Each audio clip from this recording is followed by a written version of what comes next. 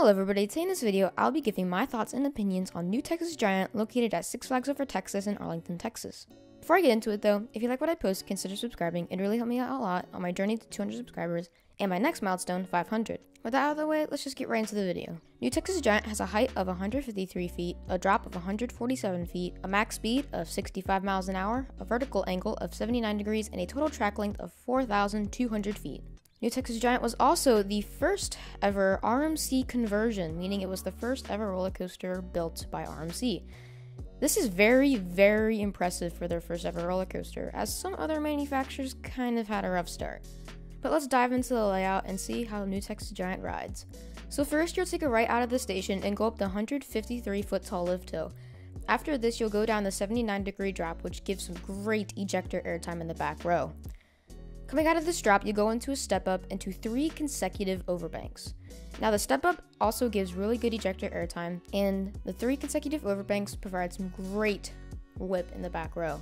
Now, I will make a point that I only rode New Texas Giant in the back row. I didn't get any middle or front row rides. After these 3 consecutive overbanks, you'll go into this one ejector airtime hill, which for some reason was by far the best airtime moment of the entire ride.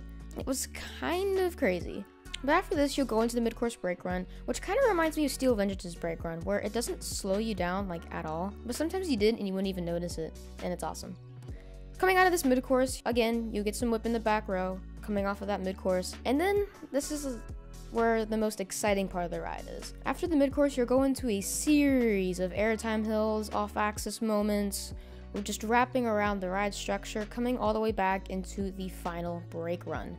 All of these moments give great ejector, and that's something I should also point out about this ride. This ride is straight up ejector. There is no floater whatsoever. You're always going to come out of your seat on this ride. Let's talk about the restraints.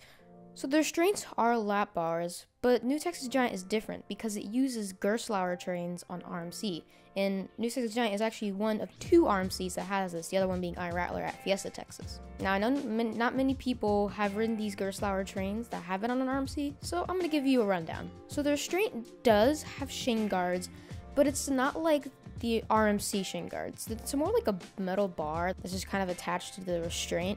So it didn't really bother me that much, and I didn't even notice them the entire ride.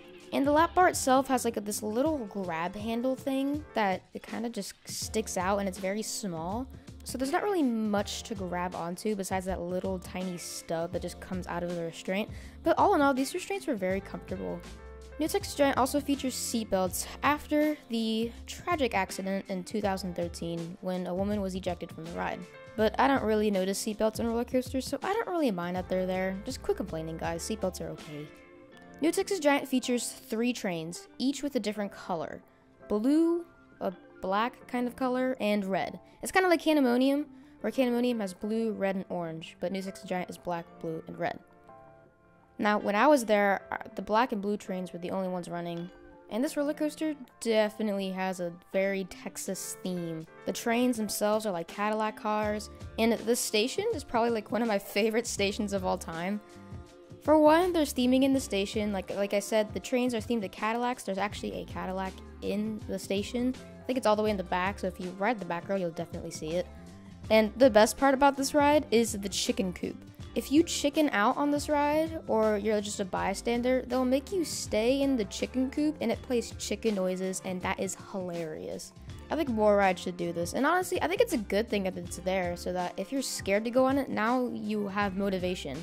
You don't want to be a chicken and stay in the chicken coop. I don't know, I just thought that was kind of funny. But all in all, I give New Texas Giant a 10 out of 10. I would change nothing about it. And overall, this ranks number 2 for me, behind Sky Rush. But that's all I got for you. Guys today. Thank you all for watching. Again, if you like what I post, consider subscribing. It really helped me out a lot on my journey to 200. Drop a like down in the video below and tell me your thoughts on New Texas Giant or just RMC roller coasters in general. But that's all I got for you guys today, and I'll see you all later. Bye.